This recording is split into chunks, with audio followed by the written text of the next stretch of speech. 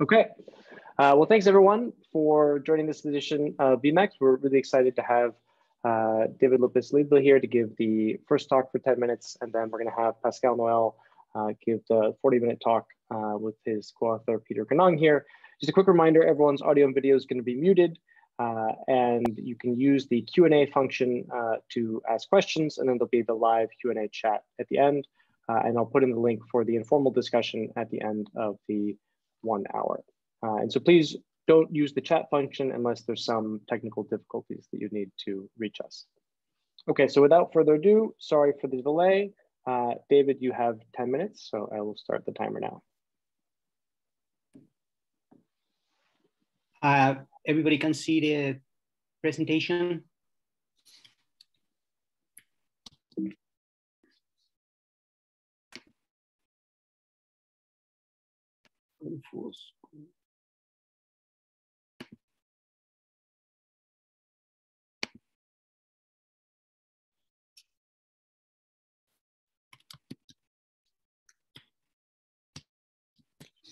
All right. Thank you very much to the organizers for inviting us to present this paper, which is joint work with my colleagues, Craig Chiquis and Jonathan Goldberg. Both are in this seminar. So our motivation is really a set of what we think is a really important trends that occur in the recent decades. Productivity growth has been low, market power has been rising, and business dynamism has fallen. And there are many potential explanations that have been proposed to explain these facts. What is interesting to us is that includes the long and persistent decline in interest rates. However, the effects of interest rate on productivity growth and market power remain far from well understood. So our paper tried to evaluate whether low interest rates are an explanation for these trends. So the questions that motivate the paper is what you see in the top of this slide. Do low interest rates harm innovation, competition, and productivity growth? And the answer depends on the nature of creative distraction playing a role in the economy. So in Schumpeterian models, if market laggards and entrants can innovate only by incrementally refining their existing technologies, then the answer to this question is yes. A recent contribution, very important one, by Liu, Mian, and Sufi show that with a purely incremental innovation, as the interest rate falls to very low levels, growth declines with low R&D leaders becoming entrenched. However, much of the literature assumes that market laggards or entrants have some chance to innovate radically and immediately catch up to the leading technology in their industries. And we show quantitatively that in these canonical models, low interest rates boosts productivity growth. So what we do is to use micro data to estimate a Schumpeterian model that nets these two alternatives, among others, and this is a flexible one. Here's our main result. Laggards have a meaningful chance to innovate radically, which imply that low interest rate increases growth and market competition. We incorporate entry, socially optimal patent policy design, and financial frictions into the model, and all these features reinforces our results. Basically, we see our results as a preliminary evidence that cast doubt on low interest rates as the main or as an explanation of low productivity growth amid rising markups. I'm going to move quickly to the key ingredients of our model. Our model features a continuum of intermediate goods industries. In each industry, two firms compete in the product market and they invest in R&D to improve productivity. The firms are arranged around the quality ladder. Every rung represents a productivity improvements of a factor lambda. And each industry state variable is the number of rungs between the leader and the laggard, and we denote that variable by S. Competition within the industry is in prices over time. So the equilibrium is such that the winner takes it all, and leader profits, as you can see, are increasing in this S variable. The next slide explains a little bit how do we model in a very simple way, moving along the quality ladder. And that's kind of a feature of most of the Schumpeterian Hagen-Howard model. So the firms innovate at the rate X, and to do that, they need to hire R&D workers, and the cost of hiring is this function that you see there on top of the slides, X is scaled by a parameter B, and the convexity of the costs are governed by this parameter lambda. Every time the leader innovates, advance one step in the ladder. And upon innovation, laggers can close the gap completely with probability phi, or one run at a time with probability 1 minus phi. And we call these quit of a slow catch-up respectively. At each point in time, there's a Poisson exogenous probability that the patent expires, and we call that eta. And patent expiration implies that the gaps can be closed completely with probability zeta, or one run at a time with probability 1 minus zeta. So we call that symmetrically quick and slow catch-up in patent policy.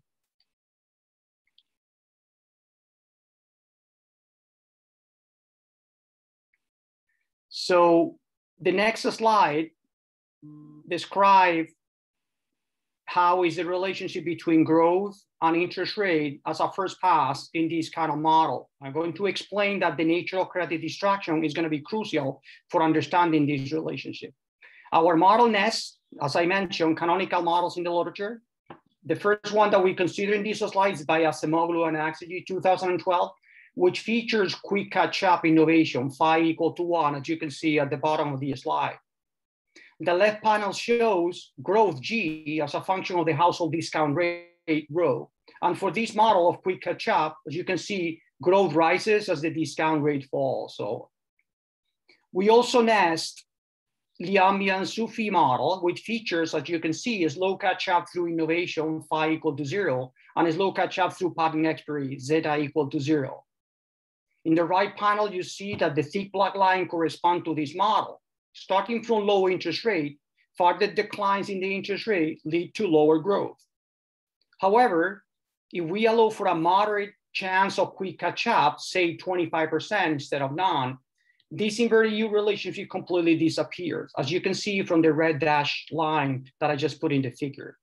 So this is the key motivation of our paper. And with this, we estimate the model using microdata. That's what I discuss in the next slide. Using simulated method moments, we estimate the parameters of the model to match 14 moments related to productivity growth, markups, profit volatility, R&D to sales, and any different elements of the reallocation of the economy, as you can see of the column of moment used in the estimation in this table.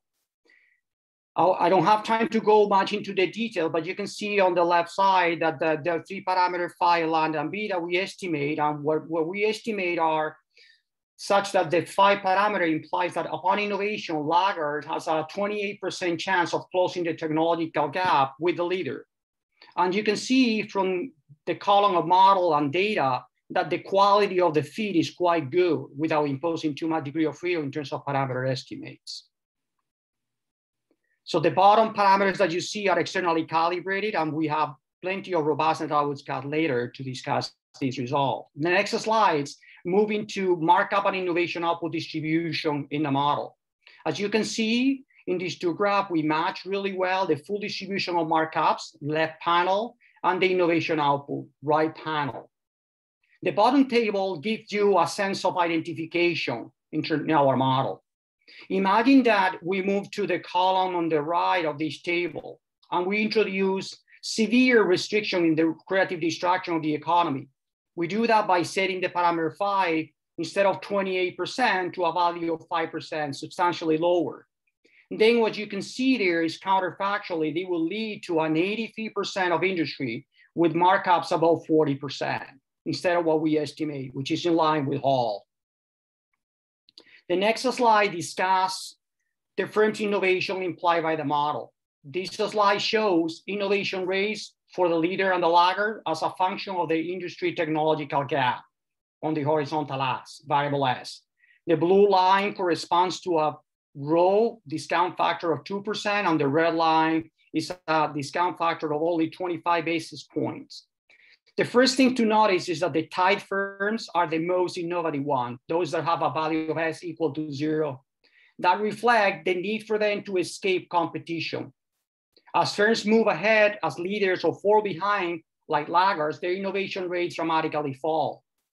However, which is important is that the laggards never give up or become completely discouraged in our estimated model. Their innovation rates always stay well above zero because an innovating laggard, no matter how far behind, always has a chance to a quick catch up if it innovates. Accordingly, you see as well a lower discount. David. 1 minute left. Yeah, thank you. Lower discount rate, increased innovation rates for all firms' technological position. The next slide gives you a sense of the key result. The blue line in the left panel captures the firm's side of the problem. For a given interest rate, what is the growth rate consistent with profit maximization? The dashed gray lines are the other equation for different values of rho. For a given value of rho, the equilibrium is the intersection of these two schedules. As the discount rate falls, the interest rate falls and growth increases. The right panel shows that the average markup falls as the interest rate declines. That is, lower interest rate triggered a pro-competitive shift in the gap distribution. Accordingly, in Schumpeterian model that fits the data well at the individual micro industry level, the aggregate implication of a lower interest rate sharply is at odds with the important aggregate trends of low productivity growth and rising markup power. Our result casts doubt on how low interest rate can be a source of explanation of these trends. In the last minute, this slide describes that we have in the paper substantial robustness exercise that run from adding entry to the model and re-estimate to match reallocation, employment shared by firm age, adding financial frictions, changing the value of targeting moments and re-estimate. All the time, we find that the parameter phi that captures this advantage of backwardness is well above zero. Growth is always rising as you move rho to lower values. Interestingly, our results are also very robust to changes in patent policy, and adjusting optimally patent policy, we get rid of this inverted U element of the Liami and Sufi paper. So overall, the result tend to cut some downs on low interest rate as an explanation of low productivity and rising market power. Thank you so much, Kurt, and thank you, everyone. That concludes my presentation. Thank you very much, David. Very well done to pack that all in 10 minutes. And we're happy to have more discussion in the informal session afterwards for people to do that. And thanks for the questions that were in the Q&A. So without further ado, Pascal, you have 40 minutes, so take it away. Great. Well, thank you so much for having us on the program. This is joint work with Peter Ganong and Joe Vavra, who are also from the University of Chicago, as well as Fiona Gregg, Max Liebeskind, and Daniel Sullivan from the JP Morgan Chase Institute. Peter and Joe are online as panelists and are willing and able to answer your questions. So please ask away. It'll be very helpful for us as we are working on this project. So there was a massive disruption in the labor market due to the COVID shock. And governments actually across the world responded to this disruption with a relatively novel policy tool, which was countercyclical benefit levels of unemployment insurance. Indeed, in the US, we saw the largest increase of unemployment insurance benefits in history. So households or unemployed workers were eligible for supplements of $600 per week between April and July. And then it went down to $300 for about 6 weeks. At these levels, the replacement rates for households was up to 145%. So benefits were replacing more than households were losing in income. So in this project, we ask two questions. First, we ask, how much did these dramatically expanded benefits increase consumer spending? And what would we have expected based on pre-pandemic evidence?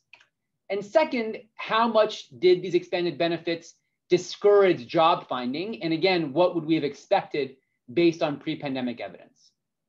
To help answer these questions, we measure spending and job growth and job finding using anonymized bank account data. We think there's at least 4 reasons to be interested in trying to understand the impacts of these increased benefits on spending and job finding. First is that these expansions in benefits were large enough to matter for aggregate spending and employment during this time period. Between April and July, about $260 billion was transferred to households in the form of these $600 supplements. Second is that these targeted transfers have important distributional consequences.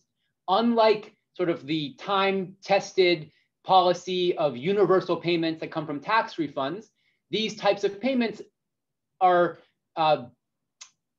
focused on a specific subset of the population who's potentially in a challenging financial state. So during the pandemic, about a quarter of working age households received unemployment insurance benefits. Third is that the canonical approach to optimal unemployment insurance trades off the consumption smoothing benefits of increased spending with the costs, the moral hazard costs of decreased job finding. So by measuring each of these impacts directly, we can help inform the normative evaluation of this policy. Third is that the large size, the surprise expiration at the end of July, and then the partial reinstatement in September provides a unique sequence of policy changes that can help us test implications of structural models that haven't been testable before. Okay, what do we find? So we find that the spending response to expanded benefits is substantial and in some cases is larger than you would have expected. What we find is that when this $600 supplement is in place, the spending of unemployed households is actually higher than that of employed households. It's substantially so. Using a variety of research designs, we estimate a marginal propensity to consume of between 29 and 43 cents, depending on the design. And importantly, and perhaps surprisingly, we find that these MPCs are high even for households with high liquidity that they've accumulated through prior receipt of these UI benefits. This stands in contrast to standard consumption models where high MPCs are driven by households with low liquidity. In contrast to the large response on the spending side, we find a muted response on the job search side. We find that job finding is largely stable from May to October, despite very dramatic changes in replacement rates during this time period. When you look at the data and combine it with a model, we find an elasticity of unemployment durations with respect to benefits of 0.02, which is orders of magnitude below standard estimates of the disincentive effect. When we combine our spending and our job search findings with a back of the envelope calculation, we conclude that actually the expanded UI likely increased total employment on net. Finally, I want to emphasize that this is work in progress. We're still working on unpacking the mechanisms and the broader lessons. And so we're very grateful for taking any advice and suggestions at this point as we're actively still working on this project. So what I'm going to do with the rest of the time, I'm going to spend a little bit of time just talking about the institutions and the data that we use. Then I'm going to focus on measuring the impact on spending and then using a model to interpret that evidence. And then I'll do the same thing looking at the data on job finding and again using a model to interpret what we find. So just to talk about what the policy environment was, in the CARES Act, it included a dramatic expansion. So every unemployed household who was receiving benefits was eligible for an extra $600 per week supplement between April and July. The supplement expired at the end of July, but the president announced a $300 supplement that was available for 6 weeks after that period. This was paid out in arrears, largely in either September and October, and there was large cross-state variation in when this $300 supplement was actually paid out to workers, which we're going to exploit in our empirical design. And then finally, there's been a new $300 per week supplement that's been available between January and August of this year, but we don't have data from 2021 yet, but we're excited to analyze it when we do get it. So talk about the data we use. We use a data set that is derived from the universe of bank account records from the JP Morgan Chase. We look at income, including labor income, tax refunds, and unemployment benefits that are direct deposited into household bank accounts.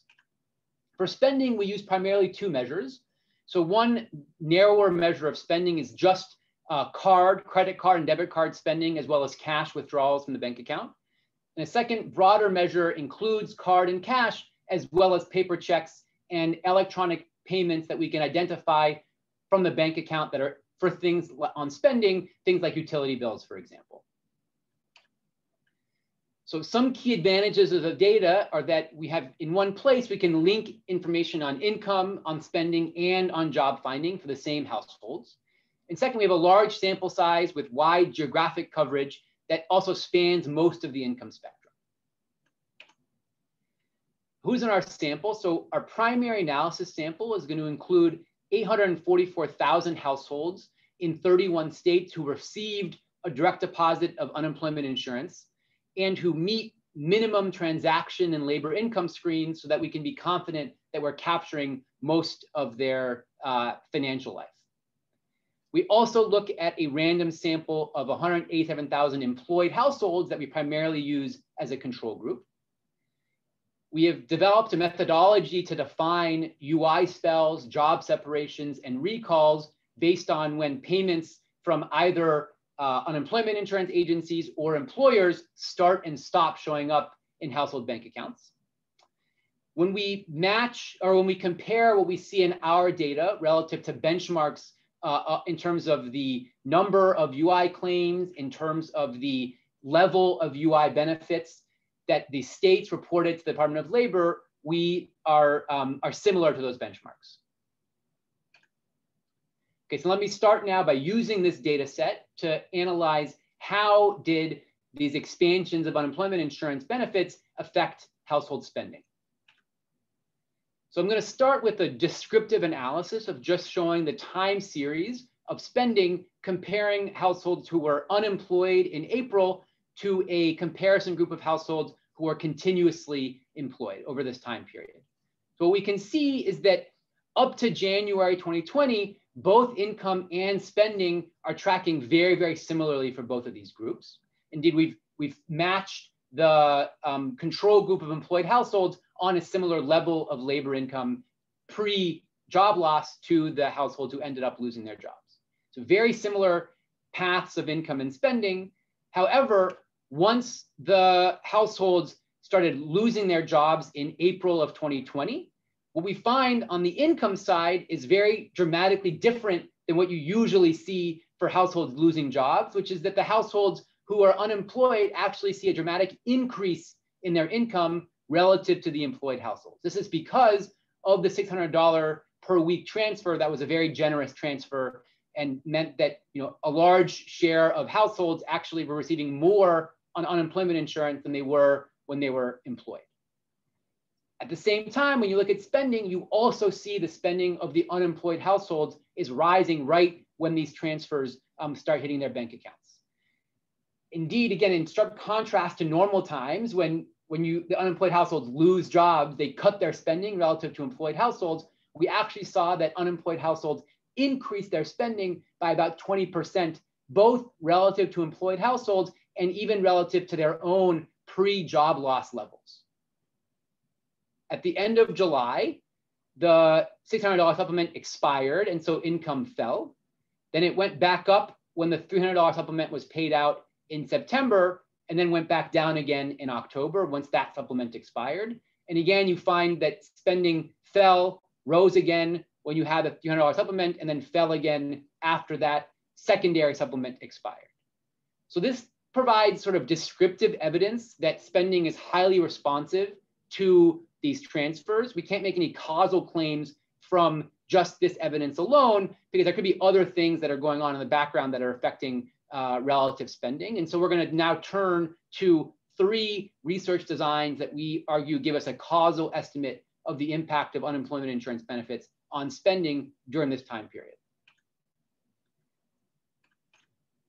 So what we're going to do is we're going to use 3 different research designs. So first is we select workers who separate at the end of March, but vary in their timing of benefit receipt. So here what I'm plotting is the time series of UI benefits for these groups.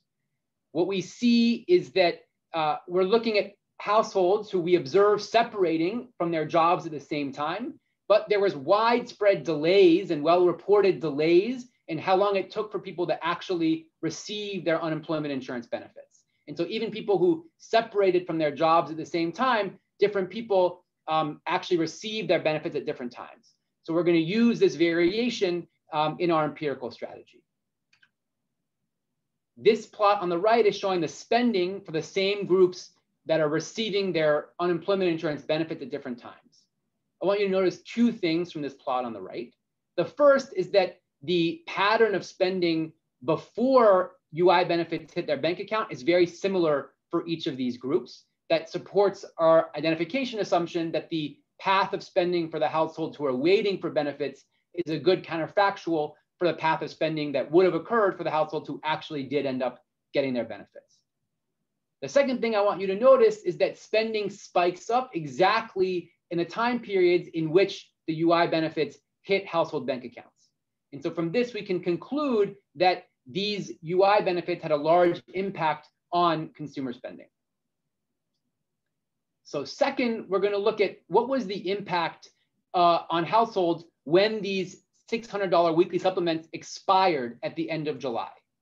So these expirations happened at basically the same time for all of the households. And so we don't have a unemployed comparison group. So instead we compare to employed households. So here on the left, I'm plotting the change in unemployment insurance benefit relative to the first week in July. And once these benefits expire, you see a sharp decrease in benefits for the unemployed group. On the right, I'm showing the spending of these unemployed households and the spending of these employed households, again, relative to their July level. And again, exactly when these supplements expire at the end of July, you see a sharp relative drop in the spending of the unemployed households relative to the employed households. So from this, we conclude that when these benefits turn off, you also see a large impact on spending. Finally, in our third research design, we estimate the impact of that $300 supplement that was largely paid out in arrears by some states in September or some states in October. And so we group households depending on whether they were in a September state or in an October state. The September state received their benefits earlier than the households who received them in the October states. And so we use the October states as a control for the spending of the households in the states that received benefits in September, this $300 supplement in September. And what we see is, again, spending is trending similarly for both of these groups beforehand. It's dropping, not surprisingly, because these are households for whom that $600 supplement had just expired.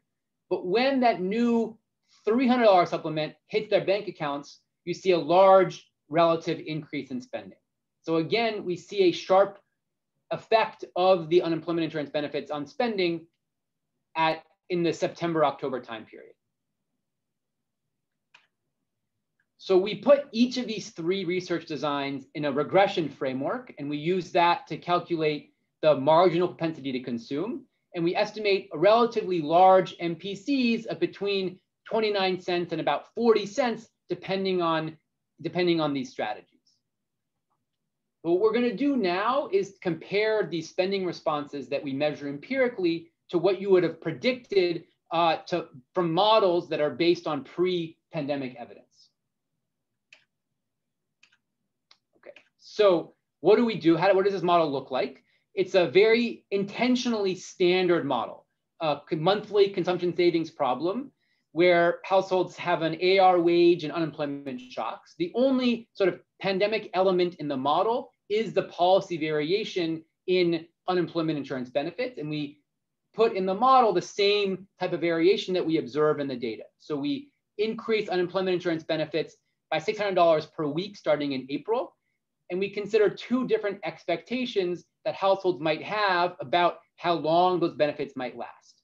So in one version, we have the households expecting that these unemployment benefits are going to expire as they actually do in practice. And in another version, we treat the households as being surprised when these benefits actually expire at the end of July. Then we add in this unanticipated $300 benefit that comes in September. and we choose essentially the discount rate and to match the pre-pandemic evidence on the consumption response to tax rebates of 0.25. To give you a sense of how the model works in practice, I'm just here, I think maybe the easiest way is to see the income paths in the model relative to the data. And you can see this for two groups. The first is the group in blue, who we assume loses their job in April and is receiving this $600 benefit. And you can see the solid line is the model and the dotted line is the data. So these households that receive this $600 benefit have large increases in their income upon job loss. Again, very different than normal times, but that's what we see in the pandemic. And then in August, when the $600 supplement expires, their income falls. It jumps back up in September when that temporary $300 benefit is paid, and then falls back down in October. In red, you see the time path for the comparison group, who also loses their job in April, but doesn't actually get their benefits. It takes them more time. They have to wait for benefits for a while. They don't get their benefits until June, at which point they receive benefits with a bunch of back pay to fill in the weeks that they lost, just like we see in the data. And then after that, they have the same level as the households who were receiving benefits all along. And so we now have in the model the same policy experiments that we estimated in the data. We can compare the spending response of the households that are waiting for UI relative to those who actually get UI at the start. We can look at the impact of losing the UI benefits at the end of July, and we can look at the impact of that $300 supplement that hits the bank accounts in September. So we do those same experiments in the model as we did in the data, and we can do it under both of those information assumptions. So first, here in purple, I'm showing you what the model implies for the MPCs under the assumption that that expiration at the end of July was expected. And what you see is that the pre-pandemic models can largely match a strong spending response to UI benefits at the onset of unemployment. It's not surprising. These are households who have lost their job, they're low liquidity, you transfer them money, they're going to spend a lot of it. But it can't explain why households cut their spending if they expect this benefit to run out at the end of July. On the other hand, in green is what we would expect if the households were surprised by the expiration of the unemployment insurance benefits at the end of July. And here, the model is also able to generate somewhat large spending responses, like we see in the data. But the one that that none of the versions of the model are able to match is the fact that we see a very large spending response to the $300 supplement in September, whereas the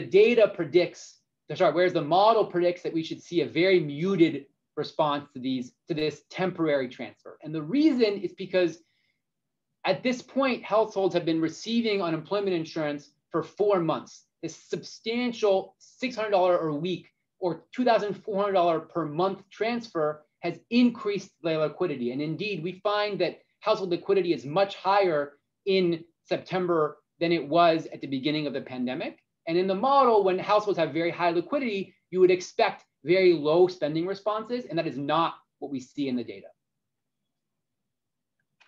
One way to understand this difference between model and data is to think about it from the perspective of how the marginal propensity to consume, which I'm plotting here on the y-axis, changes with assets.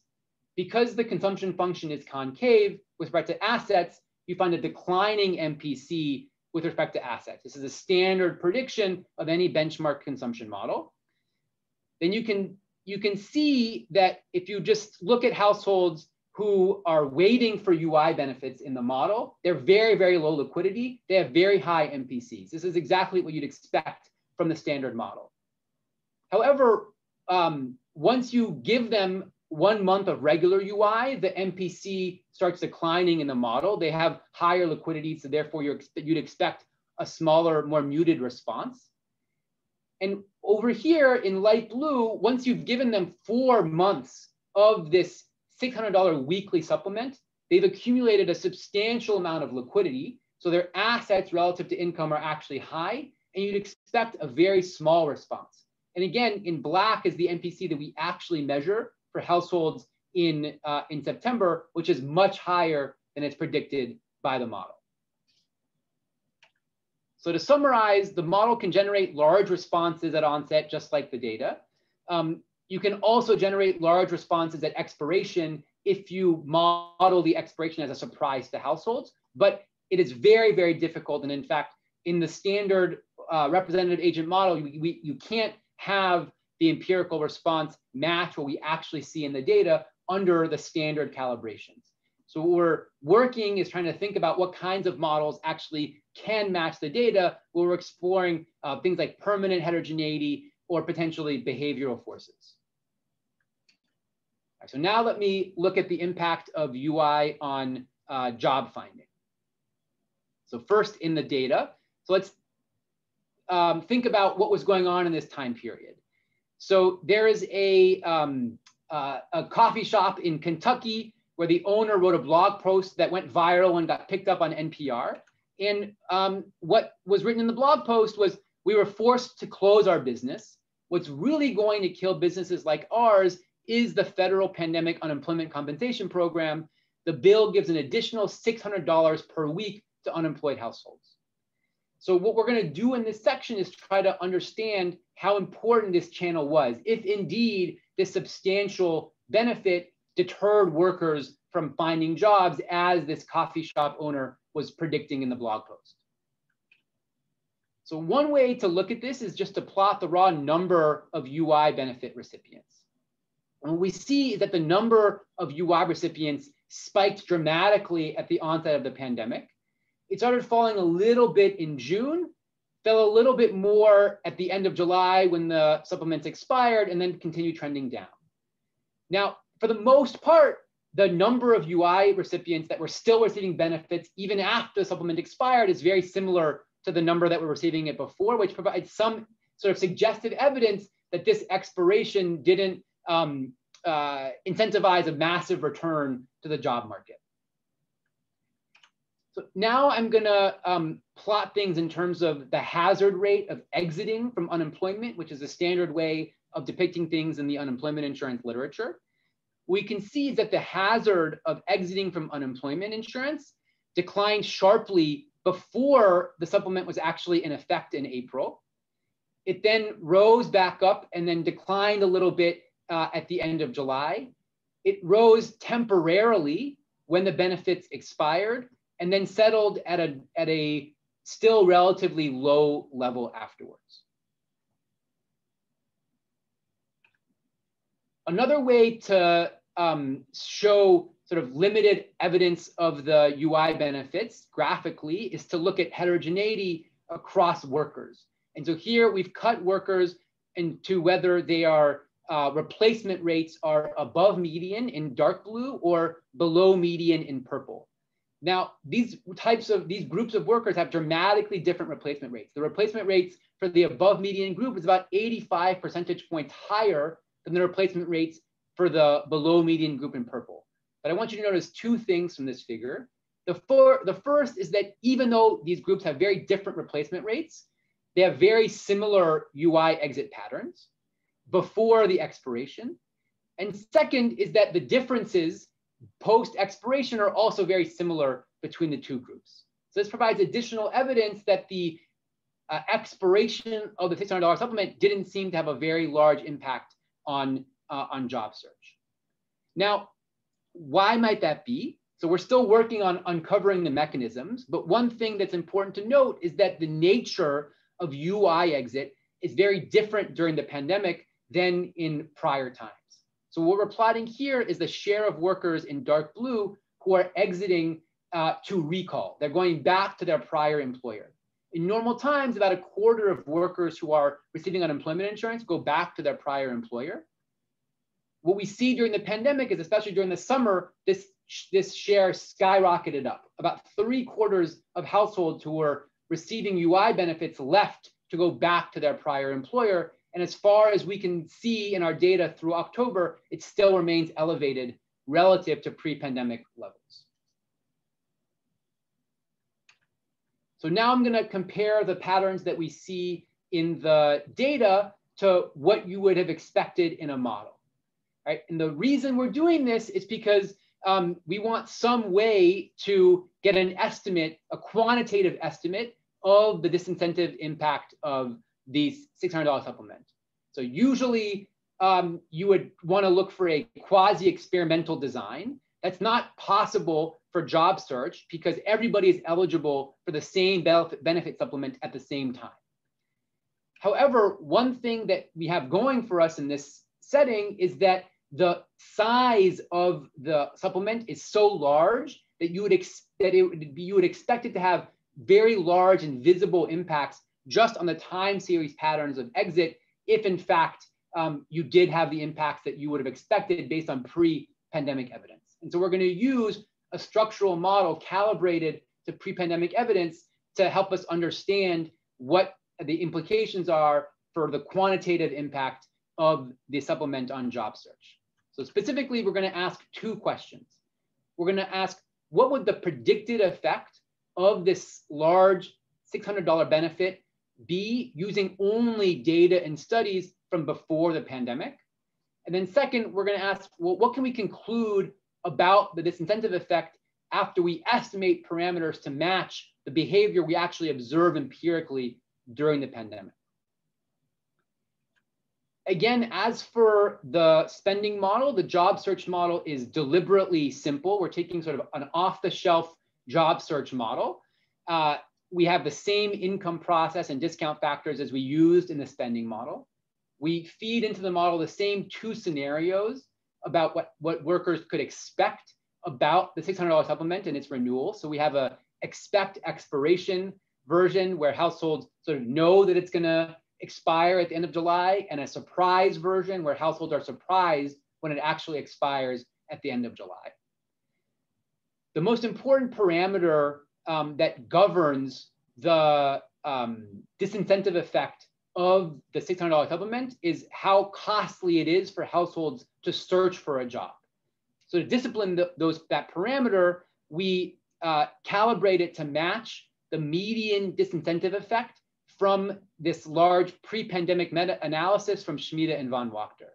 So we calibrate it to match an elasticity of unemployment duration with respect to benefit levels of 0.33.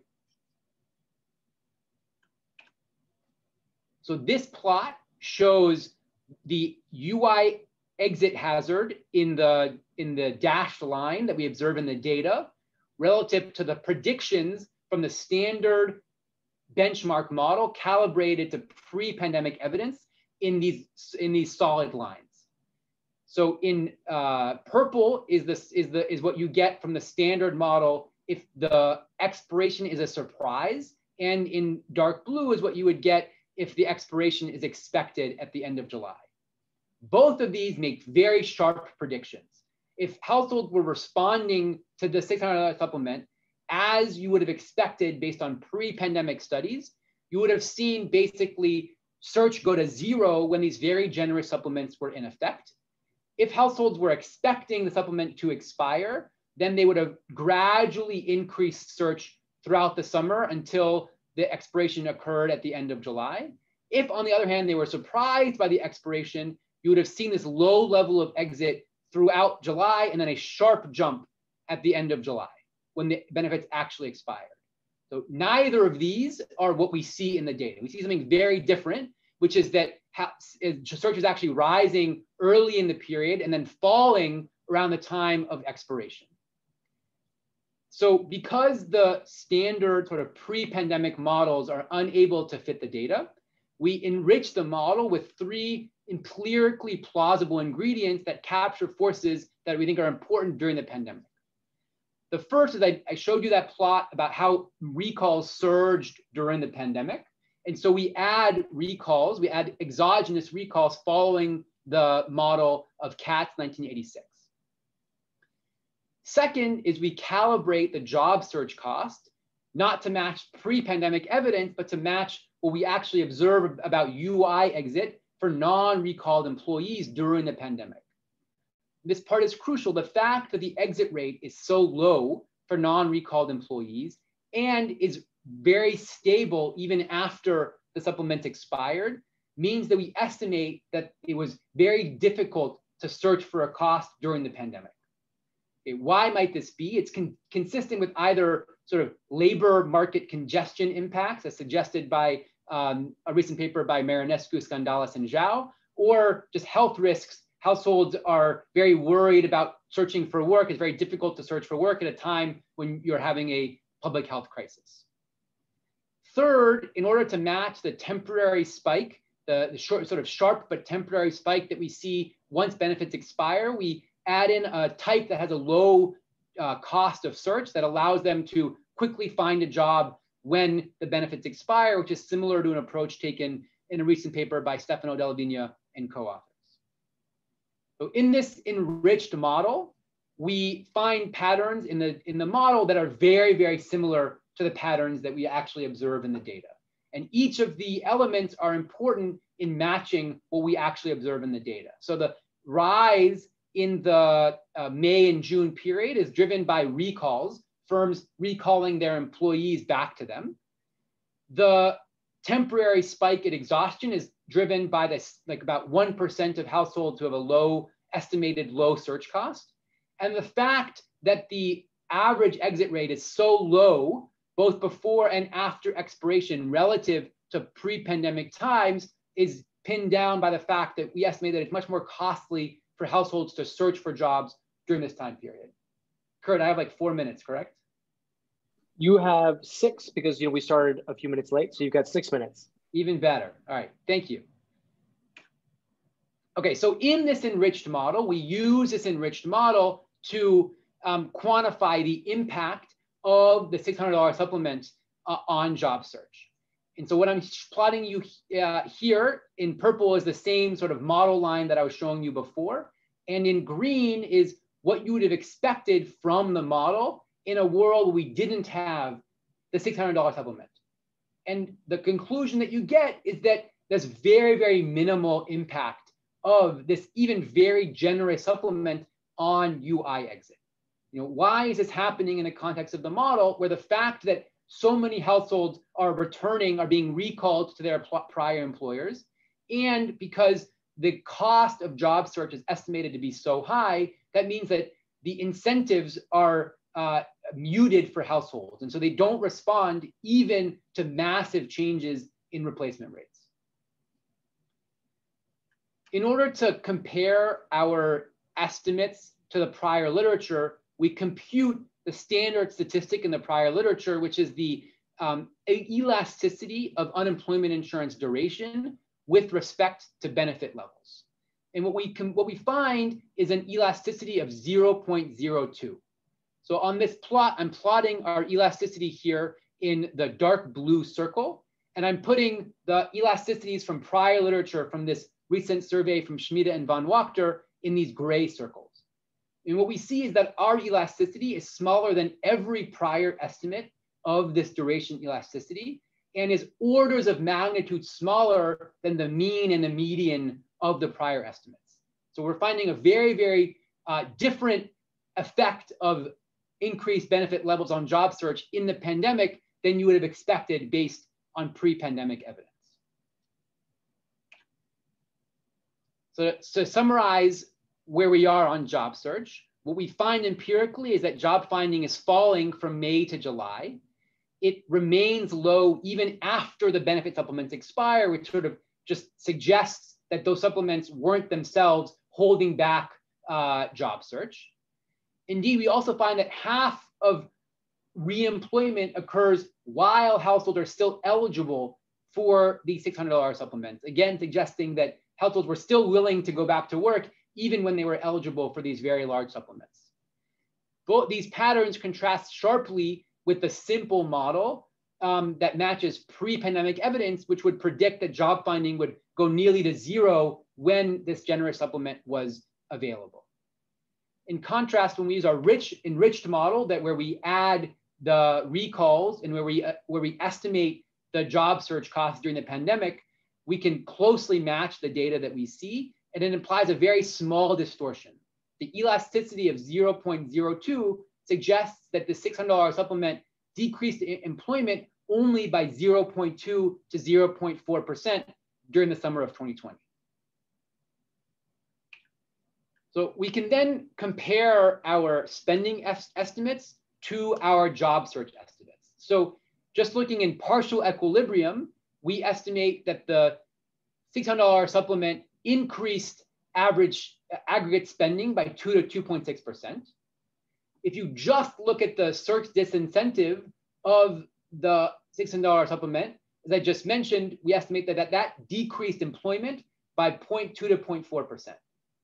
However, if you want to look at the total impact on employment, you want to try to understand, well, what did this increased spending, what impact would that have had on employment? And so the question we ask is, how many jobs needed to be created by the extra spending in order for employment to break even? And what we find is that the supplements increased employment if the cost per job is anything below about $450,000. This is much higher than the actual estimates of cost per jobs that were estimated in the Great Recession, with an average estimate of about $50,000. So under these types of estimates of how much spending translate into new jobs, you would conclude that the expanded UI not only increased spending, but actually increased total employment on net. So to conclude, what we saw was a massive increase in transfers, largest expansion of unemployment insurance benefits in history. These were large enough quantitatively to drive aggregate patterns in spending and savings. So far, what we found of the data up to this point, it appears that this sort of relatively novel lever of countercyclical unemployment benefit levels appears to be pretty promising. Spending responds sharply to benefits at the onset of benefits, at the expiration of the supplement, and at the payment of the additional temporary $300 supplement. This finding of a very sharp spending response, especially to the $300 supplement, contrasts sharply with predictions from standard models that would expect that their spending response would be muted by this point when households have accumulated a substantial amount of liquidity. In contrast, the job finding response is itself very muted. We find that job finding changes very little despite dramatic swings in unemployment insurance replacement rates during this time period. However, one thing we want to note is that we might expect that this pattern might not continue indefinitely. You might expect that distortions may increase as the economy recovers, as more employers are searching for jobs, and as it becomes easier potentially to find a job. Now, I know that what you're all probably wondering by this point is what happened to that Kentucky coffee shop, Moonbow. So we did a little bit of Googling, and it turns out that they did not reopen when the $600 benefit expired at the end of July, which suggests that this benefit was not the reason that was preventing them from operating. However, the story does have a happy ending. The good news is that they did end up reopening in October. All right, thanks a lot. Okay, well, perfect timing. Pascal, thank you very much. So now everyone who's out there, we're going to open up the floor to the live Q&A. So if you have a question, feel free to raise your hand, and then I can unmute you and call on you. I'll start off with a question that, this was something that my co-author Stan Rabinovich and I, when we were kind of thinking about this, how much the disincentive of UI is in this setup is going to depend a lot on what you expect your job prospects to be or in the future, right? Like in the model we wrote down, if you think that the labor market is going to be really bad, in the fall of 2020, you're willing to take a job even if you're losing income relative to UI, right? It's like, because, it's not that that you can go out with probability 1 and find a job once the UI stops, that you kind of don't get that going to zero if you think that things are bad. Similarly, like Simon Mongi and Karina Moore looked at turning down going back to a job. So do you have a sense of, I'm rambling a little bit, but one is like to compare the previous literature, there's like this whole issue of, what did people know or expect about COVID? And I was wondering, in your data, can you look at actually people who kind of were recalled, so who go back to the same employer that they had before? Because at least, maybe they didn't know that they would go back, but that would be at least interesting to look at the subset of people who actually did, because they presumably had some thought at least that they were going to go back, or that there was the chance that they could go back to where they were before, and see if the spending patterns are kind of different for people that have potentially, knew they were on temporary layoff and had a chance to come back versus didn't. So this is like, we literally have new output on this in the last 24 hours, which is why I'm laughing. But we're actively looking at this issue, and I think it's interesting exactly for the reasons that you raise. We don't observe expectations. We do observe individual recalls. The one other thing which I think is potentially powerful that we didn't really use in the talk, but we're working with, is we observe a measure of firm. And so we can do firm level recall rates, and you can think about the individual dynamically updating her expectations on the basis of firm recall. So I'm like super fired up about this, but I don't have any answers. No, it's cool. Obviously, yeah, it will be really interesting. I will in the future, yeah. Maybe. Oh yeah. But I think expectations are crucial. They're always tricky to observe. And in particular, like, this is what we're interested in, going as far as we can, push the data as far as we can in this direction, precisely because it's central. It would be, I guess for me, it would be interesting if, like, in your kind of, while you write down, like, you kind of would, do like a pessimistic versus an optimistic expectation of what people thought the fall would be, to see how that would change their behavior. Because I think, my guess is that you could probably get some action. If people think that the fall is going to be really bad, they're going to behave differently than if they think that, it's going to be a V-shaped, we're back in a few months kind of recession. So. Yes. So basically it's the thing we would move is future expectations of the future job finding rate or the future search efficiency, and then redo the experiment under different scenarios, and then ideally use the data to teach us something about what people actually believe. No, yeah, at least to see, how much that matters. Great. Okay. That's really cool.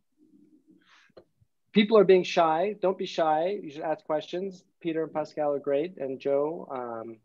I'll ask something, because I think it may have come up in the Q&A, but I wasn't reading that in the meantime. But I was wondering just what you know about the stimulus checks that were coming out at the same time.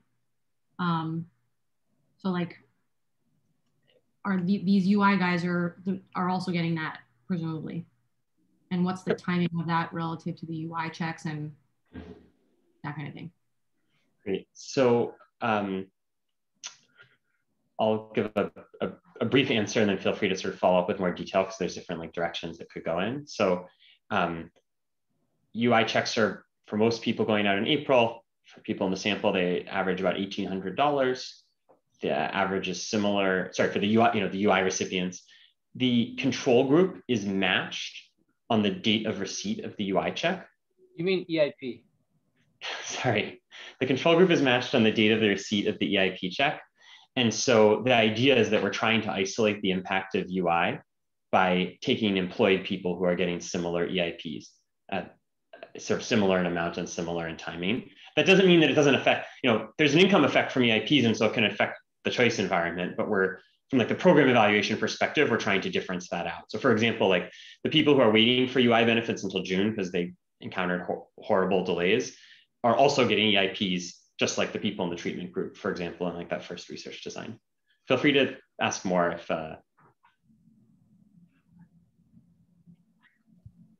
Anyone from the floor? Waiting for the other questions, I just had another random question about the data. I know you said you looked at how your data set compares to like other aggregates in terms of UI receipts and stuff like that. Have you checked what it looks like in terms of monthly job finding rates and, like, let's say duration dependence and job finding rates and stuff like that?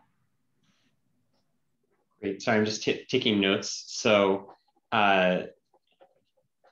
monthly UI exit rates tend to be around like 30% a month in the administrative data. And that's similar pre-pandemic.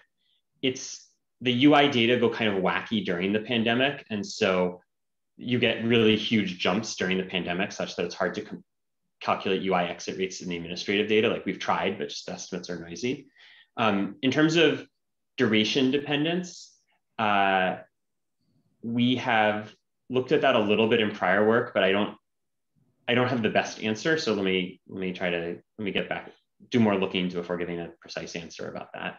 There's one other question from the Q&A that I just wanted to elevate because I thought it was a really nice, like, helpful big picture question from Claire. And I apologize, Claire, I don't know how to pronounce your last name, which was basically, in what ways do you think the results from this moment will or won't generalize to other time periods? And sometimes I feel like the best answer is for each specific moment to think about what are the forces affecting that moment. So for example, for spending, like, we think that the dominant force in this moment is being shutdowns relative to a normal time. And so we conjecture that the spending responses we estimate to UI benefits are going to be a lower bound in the spending responses to UI benefits in other times. You could potentially undo that with something else very different in the environment, but we sort of think of that as the most important force. On the job search side, we're still working through what we think are the important forces. And so, and Kurt named one of them, for example, about essentially expectations of future efficiency. And so we're trying to work through what are the forces that one would want to have in mind when thinking about how to extrapolate. And I think it's less clear cut than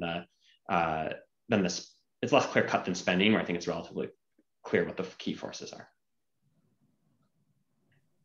I'll just jump in and ask a question. So I had in mind a little bit what Kurt was talking about too with recall, because that may also explain the consumption response, no? So basically, if you're getting this transfer, but you're expecting to go back to the same job. The other thing I was thinking is, do you have also, can you also see what people spend on? Because it might, of course, be spending on something that's complement with leisure. So we've previously had access to what people spend on. Unfortunately, that pipe broke right around the time the pandemic started, and we're still in the process of repairing it. So we don't have estimates of types of spending yet. In terms of the question of how does an expectation of recall change the spending behavior, if I guess in the limit, let's suppose that you get UI for just one day and then you get reemployed. At that point, I think basically you should think of the consumption effects of UI as being consumption effects similar to an untargeted check, right? Because there's less and less of a perturbation of your income process in general or your expectations. And so then just sort of, I think you can, I think that force tends to drive down we're trying to drive down the spending response. An unemployed household has temporarily low income, and so they're going to want to spend more of their UI check to sort of solve a liquidity problem. So we're hoping to work through this. Input. I was thinking is that like so if you're drawing up unemployment benefits, but you expect to go back to the same job, then it's not a very persistent income loss you're faced with. And so then you're sort of, a PIH agent or an agent not at a liquidity constraint getting a one-time transfer, is sort of how I would think about it. Yeah. But we're actively working on the empirics of exactly doing the test that you suggest, because we think it's so. Hopefully we'll have answers soon. That's great paper. Well, we are out of time. We went a little bit over since we had the technical difficulties with YouTube at the beginning. But I want to say thanks a lot to everyone who were attendees and to David, Peter, and Pascal for their presentations. If you would like, we will continue the discussion in an informal setting. The link to that meeting is in the chat. Just right after I said informal discussion. So thank you for now. I'm going to stop the recording. I'll keep this webinar open for a few more minutes to give you a chance, because once I close it, the link will disappear. So click on the link now if you would like to join the informal discussion, and I will see those of you there.